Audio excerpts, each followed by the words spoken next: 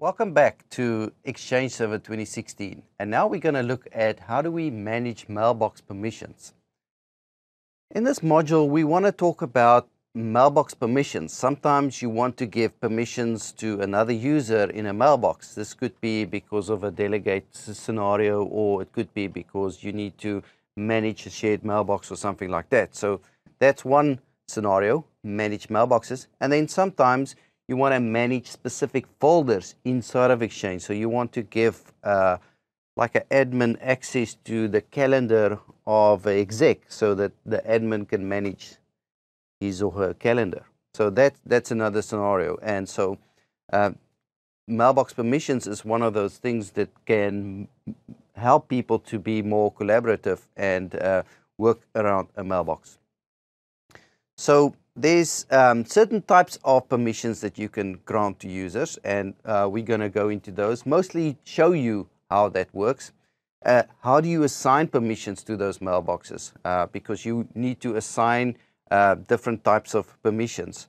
So really, it boils down to these two things. You have send as permissions, and you have send on behalf of permissions. And the difference between those two is when you set up a send as permission, you are sending as that person. So when you have permission in somebody else's mailbox and you say send as, you can add another reply to address almost to your message as it goes out. And if you have send as permission, it will go out as that user that you're sending as. If you have send on behalf of permissions, then it will go with both email addresses. So it will show you your email address as well as the mailbox you're sending on behalf of mailbox. So, and that way you have sort of a audit trail. You know that, say you're doing this for shared mailbox or for another user's mailbox, and the admin is sending a meeting invite to the organization, but the admin is sending this on behalf of the exec mailbox, then it will say that admin on behalf of the exec. So people know that this wasn't really the important exec that sent out this mail. It came from the admin. So you've got both email addresses. But if you give the admin send as permissions, then it will look like the exec sent the mailbox.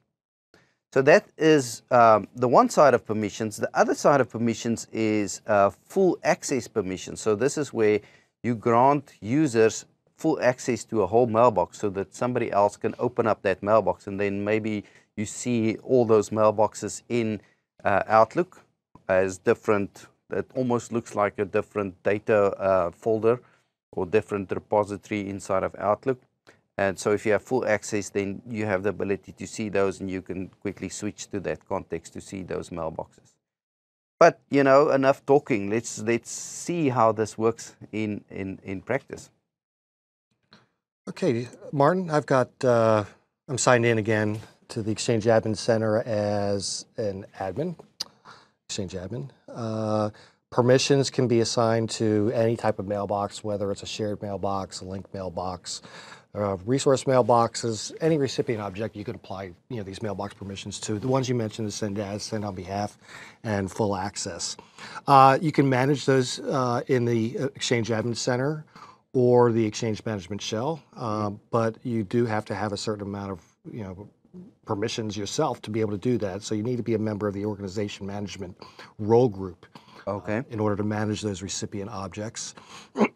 Excuse me. So let's take a look at how you do it in the UI. I've already created a couple different user objects. It's pretty straightforward. So the first thing you would enter is a user alias. So in keeping with the theme, I'm just going to alias this one as user 03. And this is going to be a new user. With the first name, I'm being very original here, Martin. Yeah. User 3. And I want to put this person in the user containers. Oops.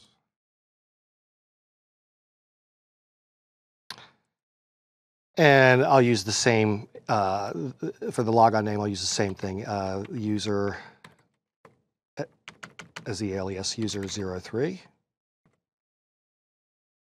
And password is password.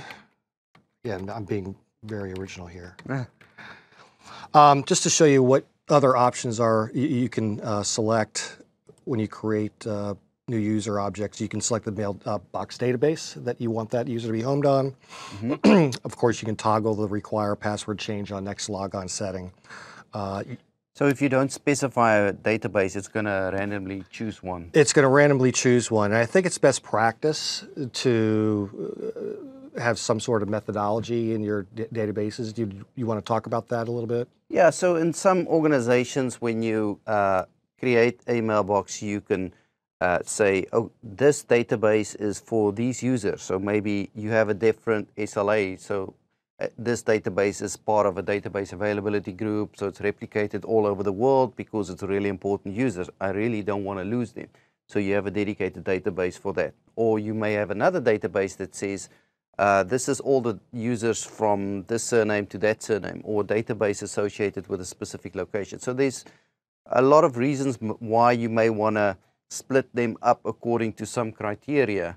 But one of the things that works really nice in this case is if it's random, then you don't give preference to anybody. It's just randomly chosen for you. And then it ends up quite balanced, because at the end of the day, every user that you create just randomly is assigned to one of the databases, and it's balanced across all your databases, and they grow the same and so on. Yeah, all right, that makes sense. But I digress. Let's talk about permissions.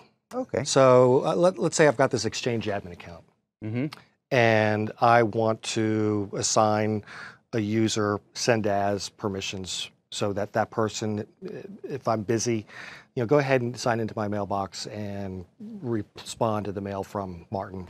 Okay. So I would bring up the properties of, say, the Exchange admin account, and navigate to the mailbox delegation. And this is where you find where I can assign send as permissions to this mailbox, the send on behalf permissions, and full access. Okay. So in this instance, I'm going to select user 1. And user 1 now has send as access to the mailbox of the Exchange admin. Okay. Very simple. I mentioned earlier that you can manage permissions in the Exchange admin console or the Exchange management shell. And obviously, if you were doing this for multiple users, you'd want to use the shell. Okay. There are some different commandlets, though, that you would use to assign these permissions, depending on whether or not you're in an on-premises environment or Exchange Online. So, for instance, in on-premises, if you wanted to assign the send as permissions, you would need to use add AD permission commandlet. In Exchange Online, you use add recipient permission commandlet. Oh, okay. Yes, so the different commandlets, and then likewise, there are different attributes that you use to assign user 2 to be a delegate of user 1. Okay, yeah. So there's a slight difference between the two. So if you Exchange Online, you need to be aware of those features that is in Exchange Online, how that works, and so it's not directly translatable to on-prem. Correct, correct. Okay.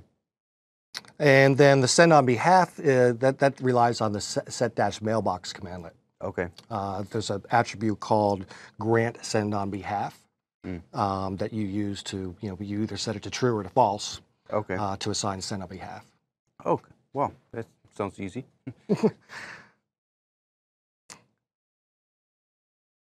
Over to you, Martin. Yeah, so mailbox permissions really needed in that scenarios where you want to give somebody mailbox permissions that's in one mailbox to another mailbox. Another thing that you may want to do is you want to also give people access to folders inside of your mailbox. So when you give somebody access, for example, to your calendar or to your inbox, or maybe you're going to create a specific folder inside of your mailbox and you only want to give somebody access to that folder, you can do that in Exchange as well. One way that you can do it is through Outlook. You can go into Outlook and you can click on the properties of that folder in Outlook, and you can give somebody else permissions to those folders.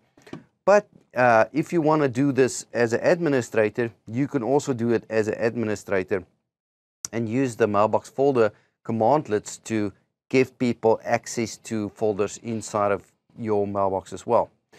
The important thing to note here is when you give somebody access to a folder inside of Exchange or your Mailbox, you have to specify this access right parameter, and that gives you flexibility in what access are you going to give this user for this folder.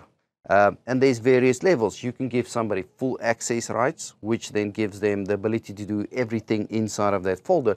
But maybe you only want to give them access to read that folder.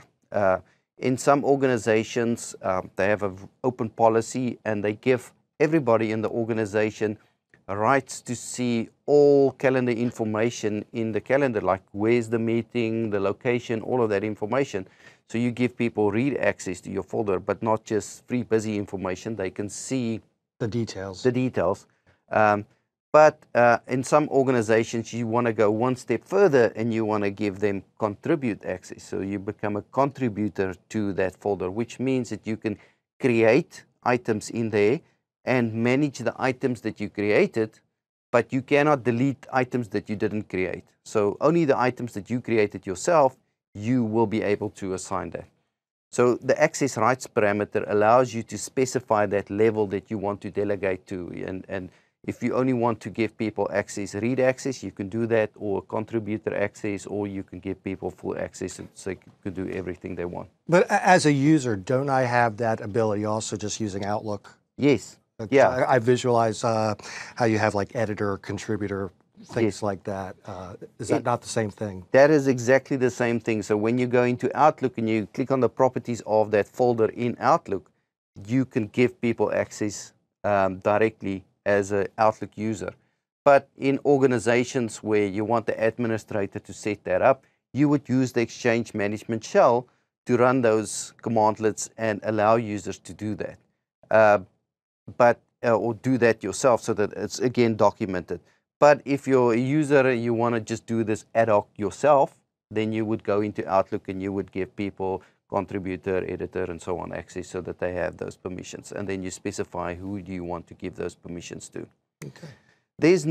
So in terms of the UI is really Outlook, where you do it yourself. The users sort of self-manage giving permissions.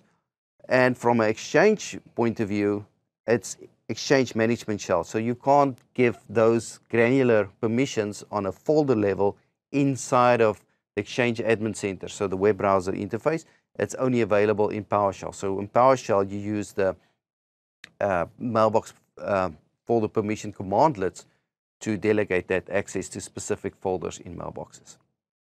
So that wraps up our module on Exchange Mailbox permissions. So Exchange Mailbox permissions gives you the ability to delegate access to a full mailbox or to finer, smaller folders inside of the mailboxes. And that allows you to give other people access so that they can do functions in your organization. Maybe they just need to read information, or they need to contribute to a folder in your mailbox. And you would use the Exchange Management Shell to create those.